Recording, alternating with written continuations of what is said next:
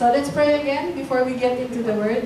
Lord Jesus, salamat po sa araw na to, and we thank you, Lord, for your Word this morning, and we pray, Lord, that because of your Word, our lives will get better. This we ask in your name, Amen. Sige, may tanong ako sa atin. Sino sa atin, nung bata pa tayo, meron tayong iniidolo at gusto natin siyang kopyahin palagi? Meron ba? Ay, pwede bang yung fan, nililipad ang aking notes niyan? Di ba nung bata tayo, siguro ang unang-una natin fina-follow nung bata tayo ay ang ating mga magulang. Correct? Yun. Pero bukod sa ating mga magulang, siguro sa school, sino ang sinusundan natin sa school? Siguro yung mga popular kids, di ba? Yung mga sikat na classmates. Yan yung sinusundan natin. Kahit mali, sinusundan natin sila, di ba? Ako ginagawa ko yun eh. Tapos, mga artista. Sino ba yung mga pinapanood nating artista sa ating kabataan? Sige nga. Ako may idol akong artista eh. Nung ako ay nasa high school, kilala niyo si Linda Carter? Yes, Wonder Woman, syempre. So lagi ko siyang sinusubaybayan. Talagang fina-follow ko yung kanyang career kasi gandang-ganda ako sa kanya. At syempre, idol na idol ko si Wonder Woman. Kaya halata ba? Di ba? Oh, yun eh. Influensya yan ni Wonder Woman. Kaya mahilig ako sa mga kapal na bracelet. So, mula sa ating pagkabata, meron na po tayong sinusundan na leader. Correct? Whether siya ay parents or classmates, kahit hindi tayo aware, yung taong sinusundan natin or ini-influensyahan tayo, yun ang nagiging leader natin. So, itong series na to, I Follow the Leader, Part 3, pinamagatang, Who Should I Follow? Kasi, pag bata tayo, di ba, sunod-sunuran, but when we grow up at maging adults na tayo, hindi biro na kung nagkamali ka ng sinusundan. Di ba? So ngayon na adults na tayo, karamihan sa atin, ang tanong, sino pa ba ang fina-follow natin? Ngayon na tayo ay adults na at hindi na tayo bata. Alam niyo ba na kung mali ang leader na sinusundan natin, mula pagkabata hanggang adulthood, that's not a joke, nagiging serious trouble yon if we're following the wrong leader. For example, sino dito ang nakikinig sa news at alam natin ang nangyari sa Paris, sa Syria?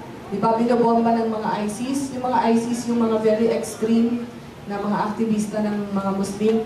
Alam niyo kung bakit sila pumupunta sa mga cities, tapos di ba nakastrap sila ng mga dinamita? Tapos sinasabog nila yung sarili nila? Di ba, sinong gagawa nun? Gusto mo bang gawin yun? Na sa end ng buhay mo, pinasabog mo yung sarili mo? Tapos hindi ka na mailibing kasi hindi na mahanap yung mga parte ng katawan mo. Ayun, mata ni Louie. Di ba? Bakit nila ginagawa? You know why? Kasi sabi ng leader nila, kapag ginawa nila yon, yan yung pinakamataas na sakripisyo. At pagdating nila sa heaven, magkakaroon sila ng maraming asawa. Na, ilang virgins ba yon, Kuya Kim? 72 virgins ang magiging asawa mo sa heaven. So, unang-una, mali, kasi dapat isa lang ang asawa mo. Pangalawa, mali ulit, kasi sa heaven, wala nang mag-asawa. Nasa Bible yun. Ay, lahat tayong magkakapatid na lang. Pero since mali ang itinuro ng leader, akala ng taong nagpapasabog sa sarili niya na isang malaking karangalan ang binibigay niya sa Panginoon kapag ginawa niya yun. Tapos marami siyang napatay na ibang tao. Pagdating niya sa heaven, 72 virgins. Magugulat na lang siya, hindi yun ang mangyayari. Pag dilat na lang niya, si Lord na lang ang bahala kung saan siya pupunta. Ayoko na yung pag-usapan. Pero, see what happens when you follow the wrong leader? Maraming nadadamay. Correct? So, this morning, pag-usapan natin, are you following the correct leader? Okay? Manigurado tayo na yung leader na sinusundan natin or kung wala pa tayong sinusundan na leader, ay ang tamang leader ayon sa will ng Panginoon. Okay, are you ready? Tingnan mo nga yung katabi mo kung ready na. Okay? Kung hindi pa siya masyadong ready, siku-sikuin mo, ready na! Okay? Number one, ano ba ang ibig sabihin ng leadership? Simple lang eh. Leadership is influence. Sabihin natin yun. Leadership is influence. Ibig sabihin, ang leader mo ang siyang nag-i-influensya sa'yo. Sa buhay mo, kung paano ka mag-isip, paano ka kumilos, kahit yung pananamit mo, impluwensya yan ng isang leader, whether or not you are conscious. Ang tanong sa umagang to, sino ang nag-i-impluwensya sa atin or sa inyo? Sa buhay ko, marami po akong tinuturing na great leaders, na talagang sila yung fina-follow ko. Siyempre, unang-una na si Jesus. Okay, noong 1992, I gave my life to Christ, and from then on, talagang no turning back. Talagang forward march lang ako. Sinusundan ko si Jesus because talagang totoo yung with Jesus, life does get better. Talagang naging hindi lang better, pero the best ang buhay ko. Diba, ang gwapo-gwapo ng asawa ko. Ganun lang yun eh. Yes! Feedback! Sige, sino pa ang aking mga tinuturing na leaders? Siyempre, unang-una ang aking daddy. Yan, that's my dad. Yan ang aming father and daughter dance sa aming wedding. Talagang idol na idol ko ang aking dad. Kasi sa aming pamilya, siya yung nagdidisiplina sa amin. Siyempre, nung bata ako, hindi ko yun gusto. Pero ngayon na 50 years old na ako, talagang na-appreciate ko ang ginawa ng aking papa para sa akin. Kasi siya yung nagturo sa akin, dumating on time, maging considerate, mag-aral ng mabuti. So, my father is one of the great leaders in my life. So, kasama niya na si Lord ngayon. So, kasama niya na yung isa ko pang leader sa heaven. And you know, I miss my dad a lot. Pero, kapag ginagawa ko lahat ng tinuro ng aking daddy, binibigyan ko siya ng honor sa buhay ko. So, next, isa sa mga great leaders sa buhay ko, syempre, I see Father B. Yun. Si Father Robel Banag. A lot of you know him. Ninong po namin siya sa kasal, pero bago nun, siya ay pastor namin sa dati naming church. So, we came from another church in Green Hills, and he was one of our pastors. And mahal na mahal ko yan si Father B kasi bukod sa, alam niya po ang Biblia, pag may tanong kayo tungkol sa Biblia na hindi nyo maintindihan at hindi namin masagot at hindi masagot ng cell leader nyo, ang sinasabi namin sa dahilan, tatawagan ko si Father B. Alam niya ang kasagutan. So he's very intelligent, very caring man. Sino pa? Siyempre, ang ating senior pastor and pastora, si Pastor Mark and Pastora Beth Wani. They're one of the great leaders in our lives. Unang-una kasi, siyempre si Pastor Mark talaga ang nagtayo ng New Home in Jesus' name. So, siya ang ating founding pastor and his beautiful wife, Pastora Beth. Maniniwala ba kayo na 56 years old na si Pastora Beth? She's really a beautiful woman. At sino ang mahilig dito mag-ballet? Saan ang ating New Home ballet team? Si Pastora Beth ay isang napakahusay na ballet dancer. If you see her dance, she's really an inspiration to watch. And isa po siya sa naging influensya sa buhay ko kung paano maging isang great woman leader. And of course, isa pang great leader sa aking buhay ang aking asawa, si Pastor Leo. Siyempre naman. So if you, ayan, lakas ng music, di ba? If you are ladies, single ladies, taas ang kamay, single ladies na gustong mag-asawa, huwag nang pakipot. Sige na, alam kong gusto niyo mag-asawa.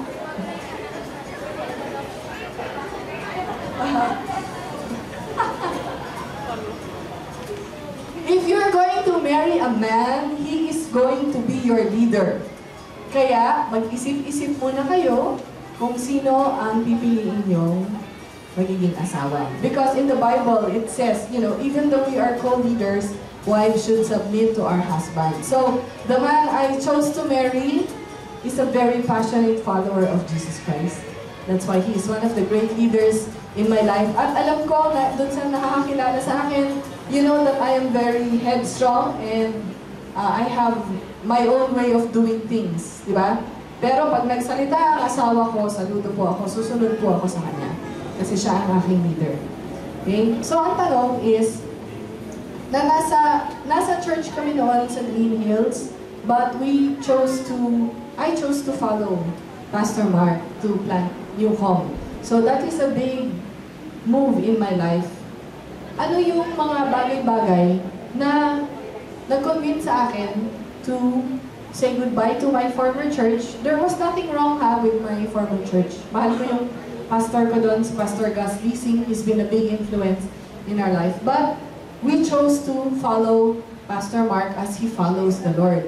Yung mga factors na yon ang mga nilagay ko sa message ko, at yung mga factors din that led me to choose Leo as my husband and the other leaders in my life, ito po yung buod ng aking message. Kasi it has done a great impact in my life, so I would like to share it to all of you. So I have 5 items na nag-convince sa akin na ito yung leader na gusto kong sundin. So, ito yung mga, pag may notebook kayo, sulat nyo to, maganda to. Okay, unang-una, I would like to follow a leader who has integrity. So, yun din ang sasabihin ko sa inyo. Follow, ang susundin o susundan? Ano ba yung tawag na? Tamang taga? Sundan. Susundan natin ang isang leader na may integridad. Ang ibig sabihin nun, ang leader na may integridad, he lives out what he says. Kung ano yung sinabi niya, yun yung sinasabuhay niya. Nagigets natin? Hindi lang siya puro daldal, and then pag tingnan mo yung buhay niya, medyo baluktot. Ang leader na may integridad, yung pinipreach niya dito, or yung mga sinasabi niya sa'yo, sinasabuhay na niya. Okay? Everything that we tell you here from the pulpit, hindi namin yan ginagawa-gawa kasi kailangan namin mag-preach. Yung mga sinasabi namin dito, sinasabuhay na namin, kaya namin na ibabahagi sa inyo. So when you also choose to follow a leader who is already living a life of integrity.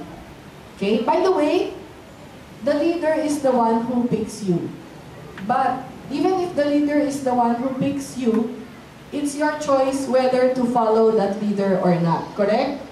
Yan. So binibigyan ko kayo ng magagandang items para tingnan nyo kung tama ba yung leader na sinusundan ninyo. So ang leader na may integrity, he does what he says. Pag sinabi niya, I will text you later, he will really text you later. Pag sinabi ko sa aking P12, I will call you later, I will really call them later. Alam nila yon. Pag sinabi ko, gusto kong on time tayo, 8:30, nandito na tayo, P12, I mean it. So I'm also here before 8:30. Gets? A leader with integrity sets a good example. Ang may integridad, yung buhay niya mismo yung nagiging halimbawa. Hindi niya kailangang pukpukin ng pukpukin. Alam niyo yun? Hindi lang puro utos ng utos, hindi naman ginagawa. Ganun ang leader na may integridad. So tingnan natin, sino-sino ba ang mga leaders na sinusundan natin? Tingnan natin kung may integridad ang kanilang buhay. A leader with integrity does not have to be 100% perfect. Lahat naman tayo ay work under progress, correct? Hanggang makarating tayo sa heaven. Pero ang leader na may integridad, talagang nag-e-effort. Nakikita mo yan nag-e-effort, pag nagkamali, nagsasorry. We'll get into more of that later. But choose a leader with integrity. Familiar ba tayo sa nangyari kay President Clinton many years ago? Kilala ba natin si President Bill Clinton of the United States? Di ba nagkaroon ng malaking skandalo sa kanyang presidential career kasi nagkaroon siya ng kabit. Ngayon, ang sinasabi nagkaroon ng malaking impeachment hearing sa United States, ang sinasabi ng mga ibang tao, wala naman niyang kinalaman sa pagiging presidente niya na nagkaroon siya ng kabit. Sa palagay niyo, may kinalaman o wala? Meron, di ba? Pagbabasahin niyo yung inyong Bible sa 1 Timothy, I don't have the verse up here, but if you will read it in 1 Timothy 3, Unang Timoteo 3, verses 1 to 13. Basahin nyo na lang, no, sa bahay. Ang nakasulat sa Bible, ang isang leader ay dapat faithful sa isang asawa. Okay, so important yon. The Lord said that. Kung gusto mo maging leader, faithful ka sa isang asawa. Bakit? Eh kung hindi ka pwedeng maging faithful sa isang asawa, paano ka magiging faithful sa iyong team? Or sa iyong pangkat? Tingnan na natin si President Estrada. Alam naman natin ang kanyang reputation. Okay? With no disrespect to President Erap, the reason why nagkaroon ng grounds for impeachment, kahit na hindi talaga solid yung evidence na siya ay nag-plunder, kaya siya na-impeach dahil marami siyang asawa. Asawa, quote-unquote. Naintindihan natin? Dahil hindi siya naging faithful sa isang babae, yung kanyang mga political enemies, nakahanap sila ng grounds para patalsikin siya. So it's important, bilang isang leader, we have to be faithful to one spouse. If you're a woman, then be faithful to your husband. At ang nakasulat sa 1 Timothy 3 is, kung marunong ka mag-manage ng household mo, then you can be a leader. So ang leadership, parents, starts at home. So if you're a good leader at home, you will be a good leader anywhere else. You hear me, parents? Okay, so pagbutihan natin ang leadership at home. Okay, ang sabi sa Hebrews 13, verse 7, remember your leaders who taught you the Word of God. Let's read the second line together, go. Think of all the good that has come from their lives and follow the example of their faith. Sabihin nyo ngayon, follow the example. Follow the example. Yes, all of us are following somebody else's example, correct? Pag may nakita tayo sa TV na nagustuhan natin, minsan, yun ang fina-follow natin, correct? Sa mga mahilig kumanta, pag may nakita tayong singer or narinig na singer, ginagaya natin. Sa mga mahilig sa fashion, pag nakita natin kung ano yung suot ni Kim Chu or ni Sarah Geronimo, sinusundan natin. Diba? So, ganun yun. Whose example are you following? I'm telling you now, follow the example of a leader na may integridad. Yun ang susundin natin. Okay? Okay. Number 2 is ko mabasa yung screen. Napakadilim. Number 2 is, follow a leader who is a good follower. Ibig sabihin nito, ang isang mahusay na leader ay isang mahusay rin na follower. Diba? Hindi ka pwedeng mag-lider-lideran, tapos pag ikaw na yung kailangan sumunod, ayaw mo. That is not a good leader. A good leader is also a good follower. What do I mean? Kapag may leader, for example, sa church, leader natin o pastor natin, pag lumabas dyan sa kalye at walang nakakakilalang pastor siya, or leader siya, or Bible study leader siya, diba? Pag nakita yung mga batas sa kalye, nagdadrive siya, ang red light ay stop. Pag naglalakad siya, saan tatawid? Sa pedestrian lane. Ganun yun. A good leader has to be a good follower. Kung hindi siya pwedeng maging good leader. Hindi siya pwedeng magtawag ng followers na follow my example. Pero ako hindi susunod, kayo lang yun Diba? Walang integrity yun. So choose a leader na marunong din sumunod. Anong ibig ko sabihin? A good leader knows how to listen to instructions and follows them. Halata naman, di ba? Halata naman ang mga leader na marunong sumunod.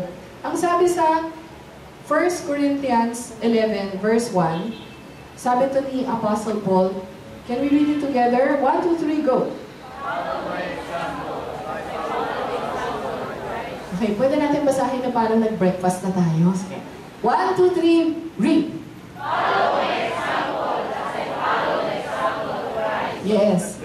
Follow a leader who is also a good follower of Jesus. Number 1. Okay? So kung sino yung sinusundan ng leader mo, yun din yung susundan mo. Pag sinusundan mo yung leader mo. Make sense? So follow a leader who is also a follower of Jesus. So sabi ni Apostle Paul, sundin niyo ako as I follow Christ, sundan niyo yung example ko. Malaking responsibility to sa amin bilang mga leaders at sa mga cell leaders na sa aking pag-imitate kay Kristo, imitate niyo rin ako. So cell leaders, yun yung dapat pinapamuhay natin araw-araw. The life of Christ. Okay? So that's number 2, a good leader is also a good follower. Number 3 is follow a leader who believes in you. Yan. Di ba maganda yung feeling mo na, uy, may believe sa akin ang leader ko? Sino nakaramdam na nun? Ako, naramdaman ko yun. Yung believe sa akin yung leader ko, kaya nakakatakbo ko. Gustong gusto ko yun eh. Yung leader na may believe sa'yo, alam mo yung favorite word niya, pag nakita ka niya, or may ginawa kang maganda, ang favorite word niya ay, wow! Tapos lumalaki pa yung mata niya, wow! Asan si Dayan? Wow, Dayan, ang galing mo mag-drawing. Ganun lang yan eh. Sino ang i-friend nyo na si Dayan sa Facebook para makita ang mga drawing niya? Dahil magaling siya mag-drawing. Okay? So yan ang favorite word ng leader na may believe sa'yo. Wow! Sabihin mo nga sa katabi mo, wow! Yung medyo lumaki yung mata mo, wow! Hindi ganito, hindi yung wow. Ibang-iba yan ay, wow. Napalitan natin yung tone of voice. It's really wow. Do you know, alam niyo kung bakit ako kumakanta? Alam niyo kung bakit? Tanungin niyo ako kung bakit? Bakit po? May po naman. Ay, bakit?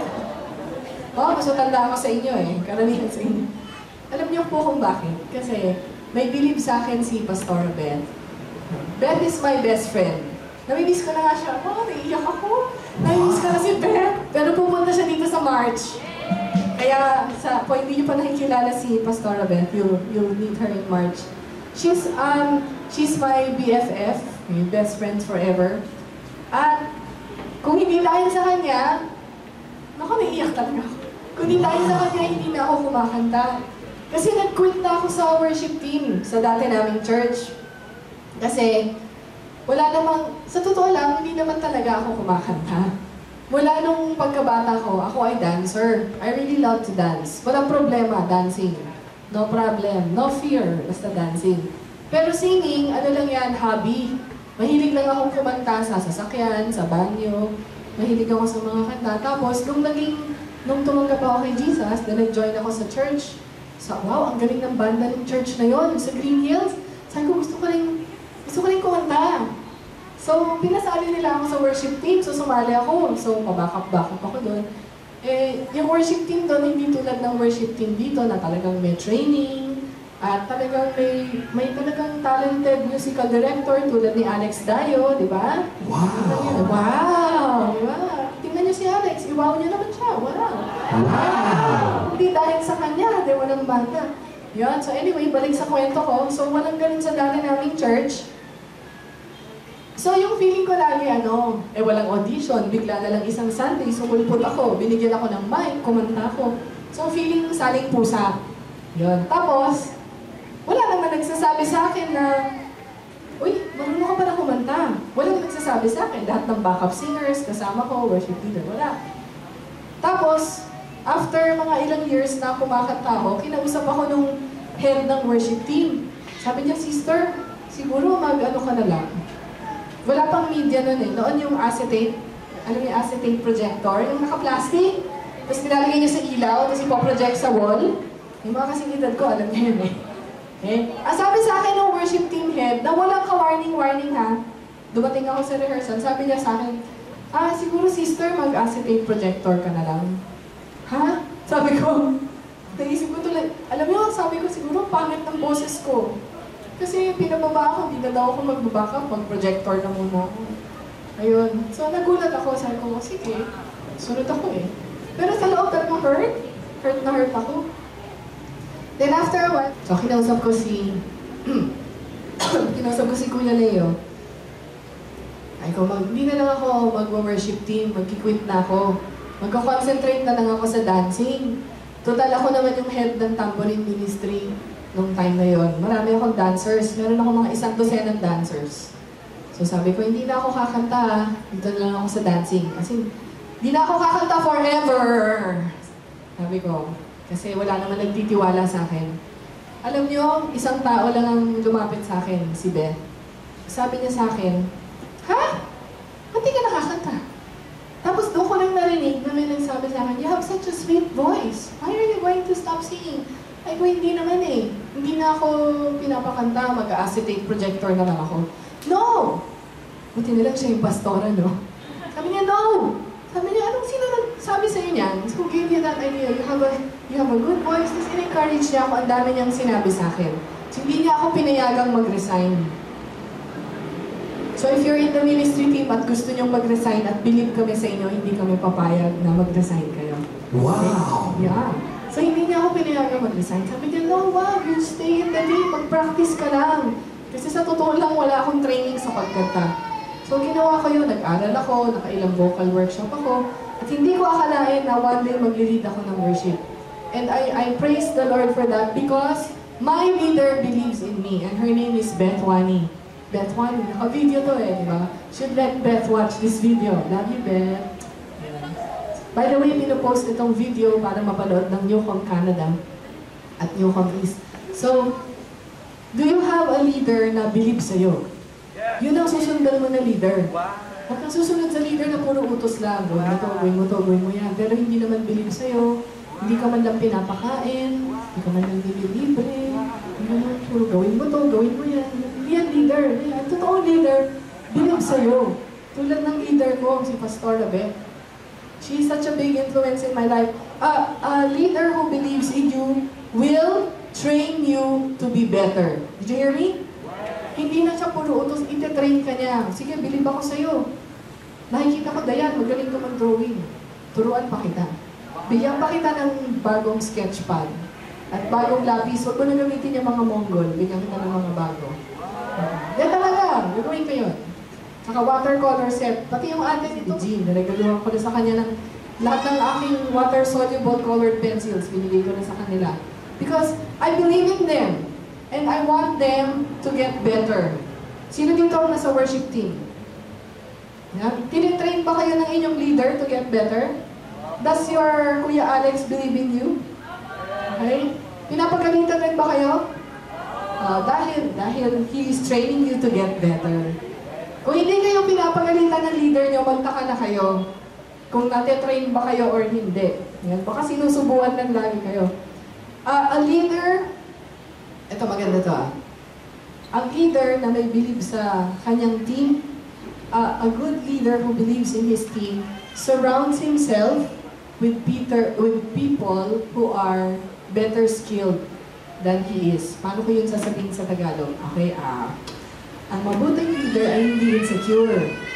Hindi siya nai-insecure kung yung mga teammates niya mas magaling sa kanya. Okay? Hindi siya insecure kasi a good leader will look for the best team.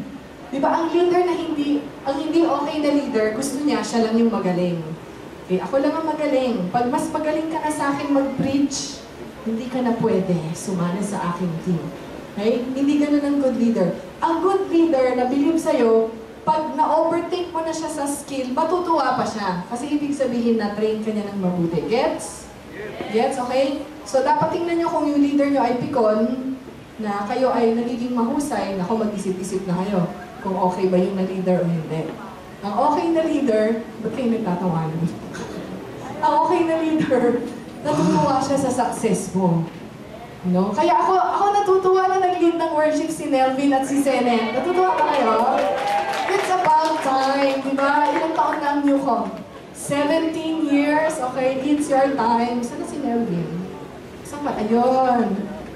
Lumingon nga kayo kay Sene at kay Nelvin. Sabihin niyo sa kanila, it's your time. Overdue na, overdue. Yan.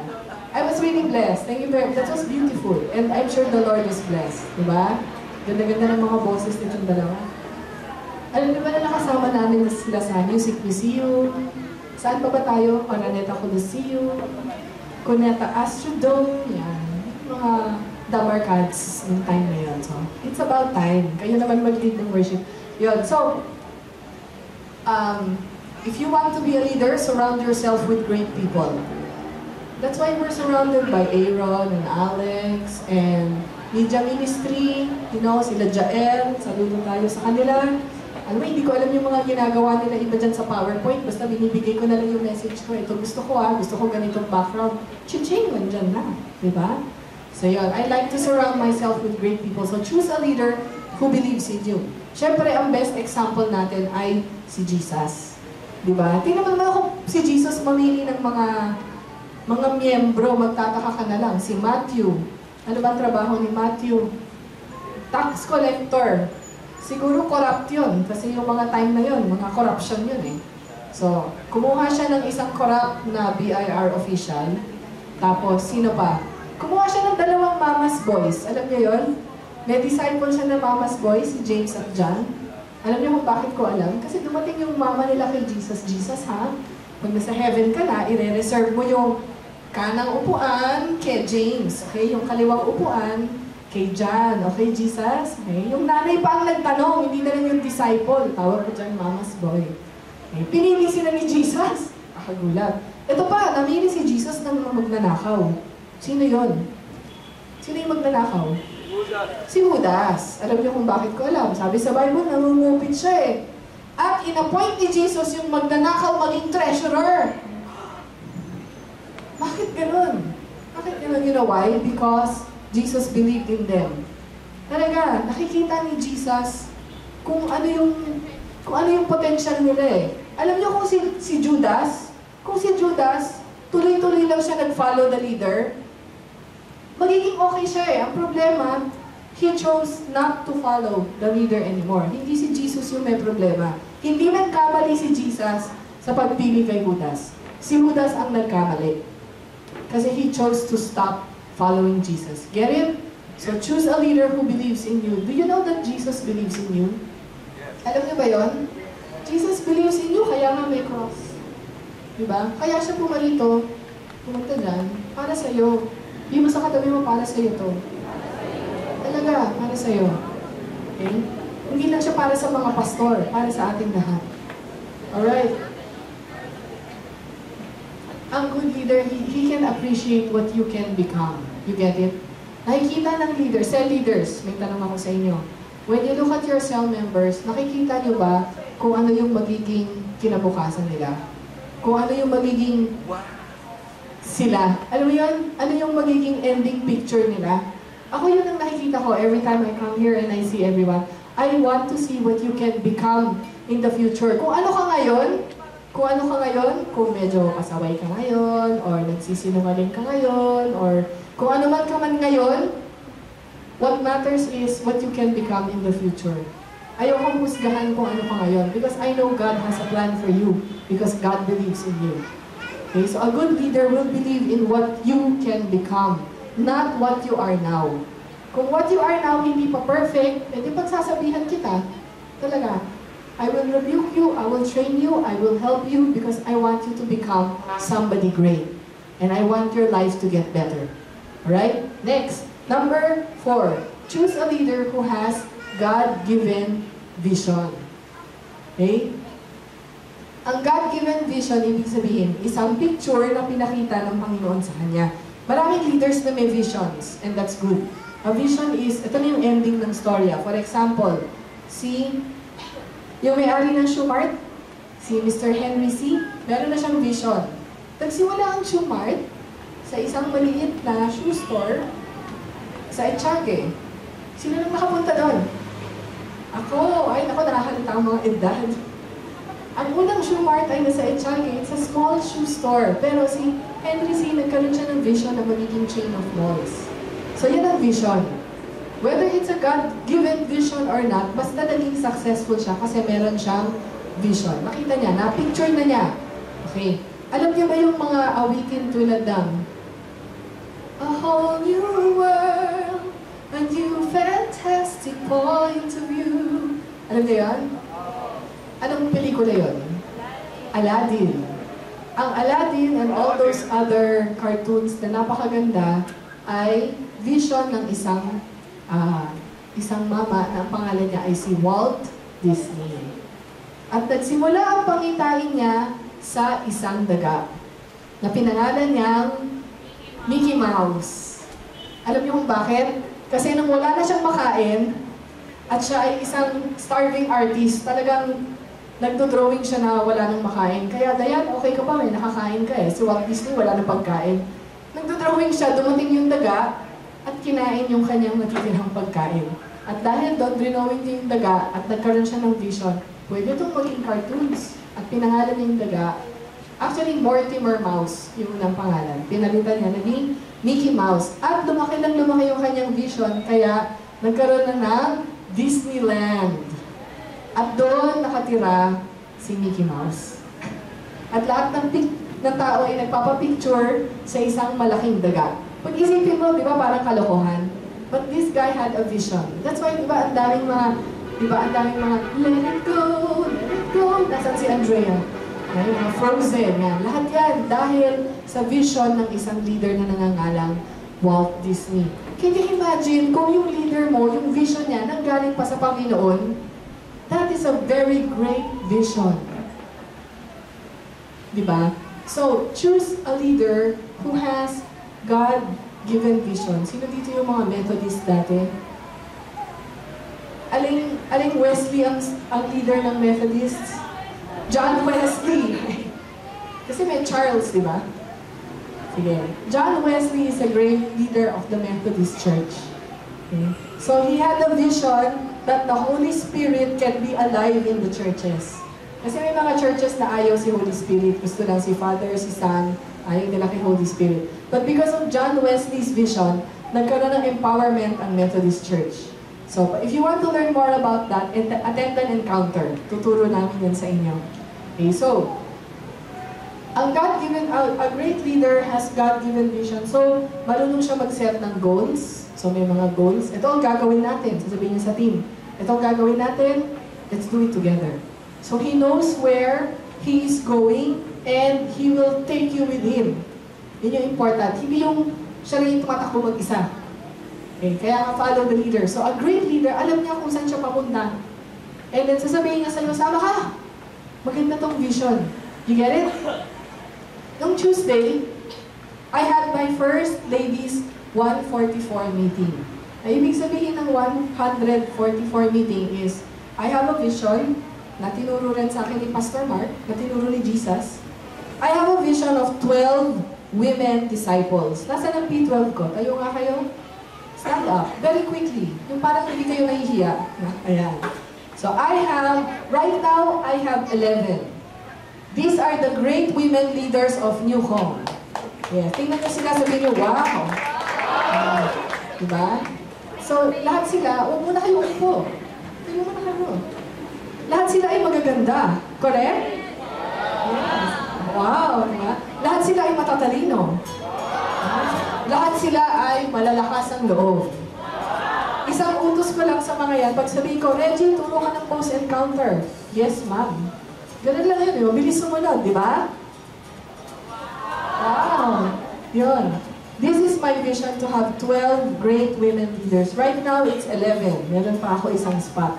So, itong 12 na to, ang vision natin, magkakaroon din, bakit 12? Tanungin niyo ako kung bakit 12. Kasi si Jesus is our example. Ilan ang disciples ni Jesus? Yes. So, sinusundan natin yung example ni Jesus. I have 12. These great women, they are also targeting 12. So, lahat ng cell members, yung mga cell members ng mga nakatayo na 12, pwede ba kayong tumayo? Kung miyembro kayo ng cell group ng mga magagandang women na to, can you please stand up? Ayan o. Ayan. Di ba? Anong masasabi ninyo? Di ba? So, kaya tayo na 144 meeting. Teka, upo. Stand there. Hayaan mo, let us bask in your glory. Kaya tayo nag-144 meeting because I have a vision and also Pastor Leo has a vision. That imagine if each of my 12 leaders has 12 leaders. Ilan na yun? 144 women who are following Jesus with all their hearts and all their minds and all their souls. Anong tawag doon? Tawag doon, life does get better. Gaganda ang buhay nitong mga women na to. Naniniwala ba kayo? Naniniwala ba kayo? Gumanda na ba ang buhay nyo mula nang sumali kayo sa isang cell group? At natutuwa ba kayo sa cell leader nyo? Parang, sige, sana yung mas convince mo na, ay, bilib ba kayo sa cell leader nyo? Mga cell leader, bilib ba kayo sa mga miyembro nyo? Naman lang yun eh. We have a vision. So the men have to catch up. Okay, men? Okay. Ay, walang sumagot eh. Kaya pala ako nahihirapan. The men have to catch up, right? Okay, sit down. Actually, mali yun eh. Ulitin ko. The men have to lead. Yon, hindi catch up. Hindi hinahabol yung mga babae. The men have to lead the women. So, I'm looking forward by the end of the year, may tatayo ng primary 12 si Kuya Leo. Correct? Yes, men? Okay na. Sige. By the end of the year, ha? Primary 12 men and 144. Okay, next. Asan ako? Yan, Proverbs 29, verse 18. Tingnan nyo na lang sa King James Version. King James yan, ano? People perish for lack of vision. Ibig sabihin, pag ang tao ay walang vision, yan ay nakakamatay. Parang lang yan yung sign sa Commonwealth, huwag dito tumawid dahil nakakamatay. Okay? Ang taong walang vision, delikado yun, yun ay nakakamatay. Dapat talaga ganun yung tono ng boses. Alam niyo kung bakit? Kasi pag wala kang vision, paano mo alam kung saan ka pupunta? Diba? Ang vision, ibig na sabihin yan, may destination ka. Alam mo kung saan ka pupunta. Pag hindi mo alam kung saan ka pupunta, baka tumawid ka sa maling lugar at yun ay nakakamatay. Okay? Kaya ang maganda, lahat tayo ay nagpa-follow sa isang leader na merong vision. Okay, importante yun. Kasama ko pa ba kayo? Masaya pa ba tayo? Number 5, last na to. Number 5, a good leader, follow a leader who values relationship more than programs. Importante ang programa sa church or kahit sa anumang organisasyon. But a good leader, mas bibigyan niya ng importance yung kanyang miyembro or kanyang dinidisciple kesa sa programa. Dito sa New Home, laging sinasabi ni Kuya Leo, kung mag-aaway-aaway lang tayo, huwag na natin yung gawin. Scratch na natin yung program na yan. Okay? Kung mag-aaway-aaway lang yung mga leader, huwag na natin ituloy yan. Dapat may kapayapaan. Naintindihan natin? So a good leader values relationship. We value each and every person here at New Home, even though we're not close to everybody, but we value each and every person here. That's why pag Monday sa office, tinatanong ko na si Jessie. Kasi si Jessie. Jessie, where'd you go? Yan. Pag Monday, tinatanong ko na si Jessie. Jessie, bakit wala si ganito? Nasaan si ganito? Nasaan si ganito? Di ba? Kasi feeling ko, pag may kulang, parang may nawawala akong family member. Kasi that's the kind of leadership that we want to impart dito sa New Home. Pati si Kuya Leo, pagdating ng Monday, tinatanong niya ulit si Jessie. Kaya pag Monday, maraming tanong si Jessie eh. Jessie, nasa na si ganito? Nasa na si ganito? Okay ba siya? Bakit siya wala? Okay ba siya? May sakit ba siya? Kailangan ba niya ng pera? O kailangan ba niya ng tulong? Ganun. So a good leader values relationship more than programs. When we come here on Sunday, hindi to programa ng church. When we come here on Sunday, this is a family reunion. Ganun yun. Kasi malaki ang New Home family. Marami akong anak. Yung iba sa inyo, cesarean, pinahirapan niyo talaga ako. Yung iba madali lang ipanganak eh. Pero yung iba mahirap. Pero I'm really blessed that you are all our spiritual children. And we value each and every relationship here at New Home. Alam niyo, kahit mapagsabihan ko kayo, it's because mahal ko kayo. Kasi I want you to be better than what you are now. Tanungin niyo ako kung napagsabihan na ako ni Pastor Mark. Yes, maraming beses.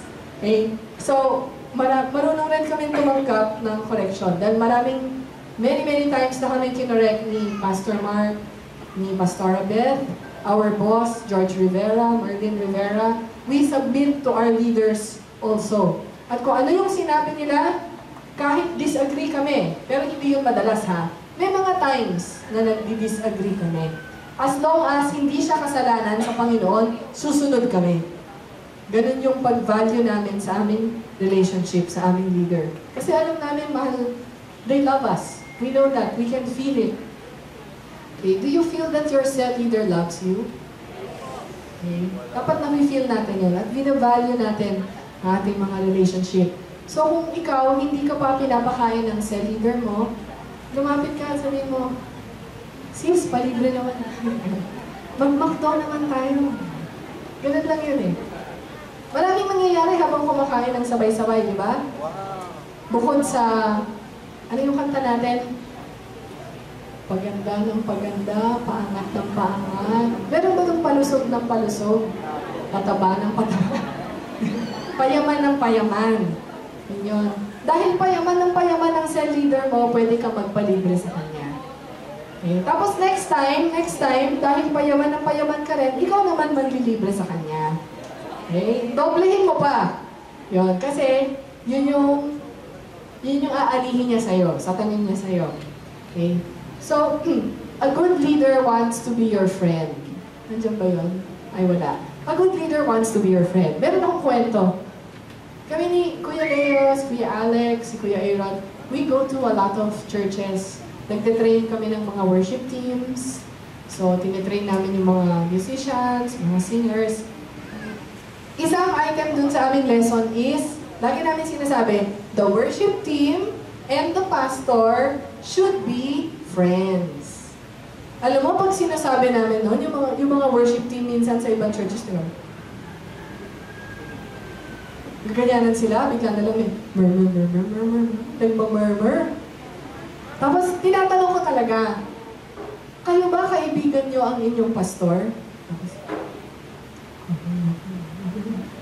Ako.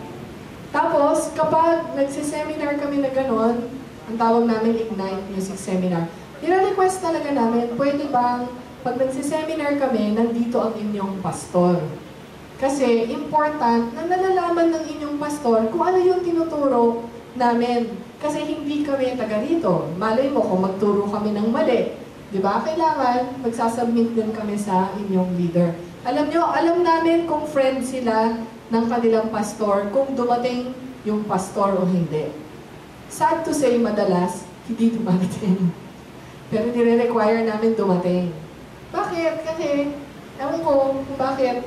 Baka sa ibang pastor, programa lang yun. Sige, turuan nyo silang kumanta. Sige, turuan nyo silang tumugtog. Pero hindi ganun eh. Hindi na siya programa. It's important na yung ministry teams, yung cell leaders, and the pastors, we are all friends. Kasi Jesus values relationship, correct? Kung hindi binavalue ni Jesus ang relationship, bakit pa may cross? Sana wala na lang to. Sana nagpadala na lang siya ng libro. Diba? Basahin na lang tong libro, I love you, the end. Kung di ka maniwala, go to hell. Diba? Sana ganun na lang. Pero hindi eh. Jesus values relationship. That's why, iiwanan pa niya ang heaven, pupunta pa siya dito, magiging baby pa siya. Diyos ko naman, Jesus na nga siya eh. Diba? Magiging embryo pa siya. Ipapanganak pa siya. Diba? Matututo pa siyang maglakad, kumain ng gerber, matuto siyang magbasa. Diba? Pero, ginawa yun ni Jesus. Why? Because He values relationship. He set a good example. Si Jesus ay nangatawang tao kasi mahal niya tayong lahat. Sabi niya, sige Lord, sige God, hindi nila kaya. Hindi nila kaya yung buhay na gusto nating mangyari sa kanila na life does get better. Papakita ko na lang. Ako na lang. Sige. So, He became a person. He became a good person. Nasa Bible din yun. Okay? And He set a good example because Jesus values relationship. So a good leader will value relationship with you. And a good leader will know how to accept correction.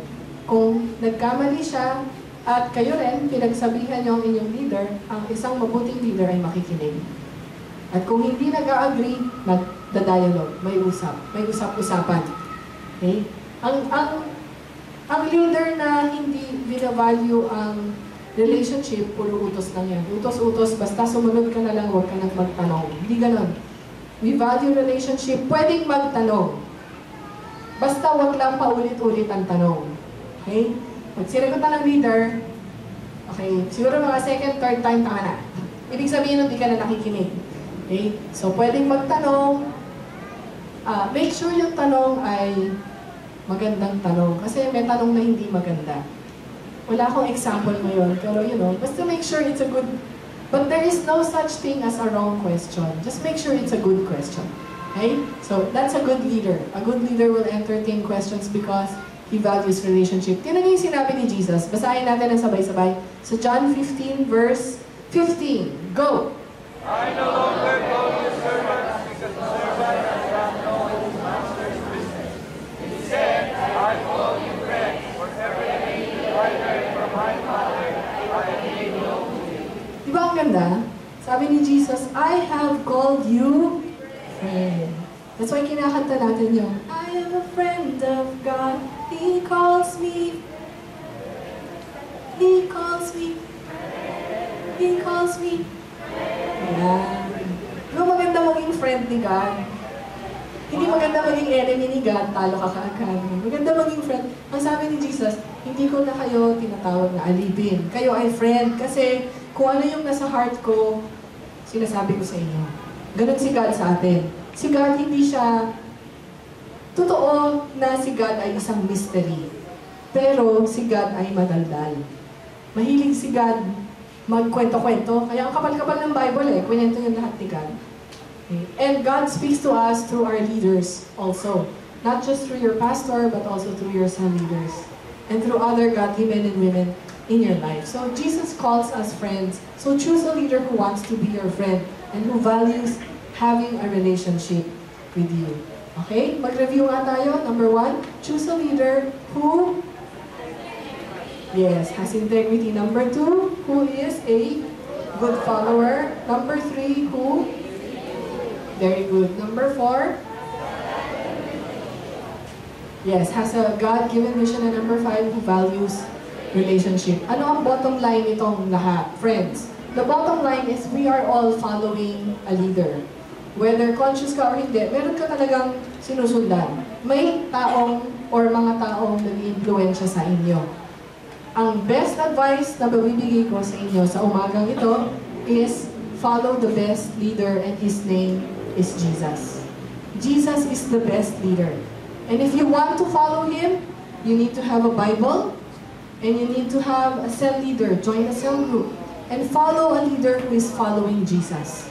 That's the best advice I can give you today. So this morning, kung wala pa kayong cell group, I will invite you to join a cell group. Kasi ang ating mga cell leaders na to ay hinandpick ni Kuya Leo at hinandpick ko kasi believe kami sa kanila. At alam namin na kung ano man yung ituturo nila sa inyo ay dahil sa sumusunod rin sila kay Jesus. Pwede bang tumayo ulit lahat ng cell leader, kasama yung mga cell leader na lalaki? Pwede bang tumayo lahat ng mabilis? Mabilis? Okay? Yan.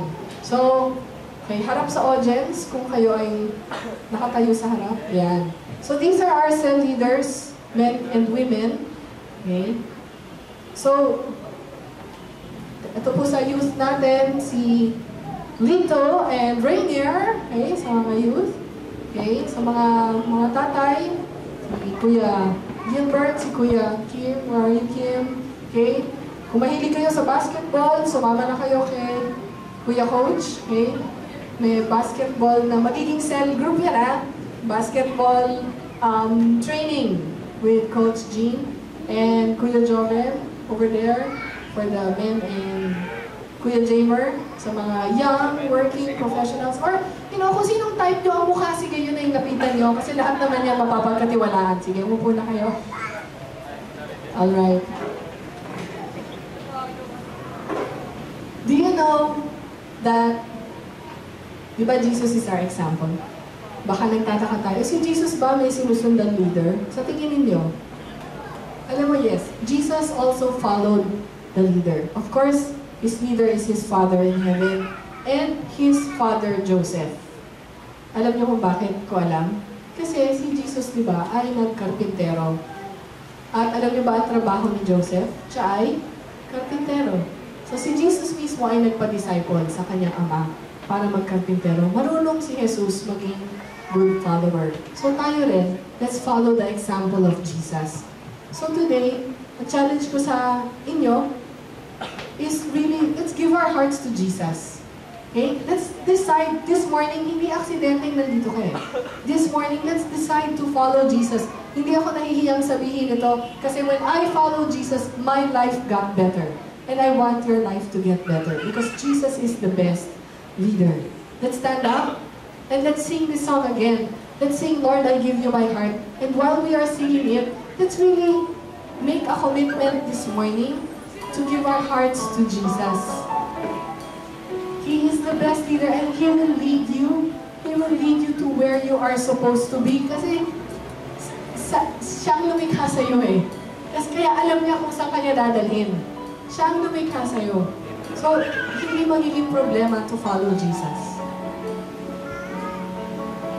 Lord, this morning, we open our hearts to you. And Lord, we make a decision this morning. Lord Jesus, I will follow you. Kasi Lord, believe ka sa akin eh. You value me. So Lord, I will also value you. And from this day on, Lord, I open my heart to you. Panginoon, tinatanggap kita bilang aking Panginoon. At bilang aking tagapagligtas. Salamat, Panginoon, sa ginawa mo para sa akin sa krus. Dahil bino-value mo ako, Lord. And from this day forward, Lord, help me to be a good follower. Help me to go where you want me to go, because I know you will not lead me to bad places. All good things come from the Lord. I want those good things, Lord, because you are a good leader. You are my good God. So this is my desire, Lord. I give you my heart. I give you my soul.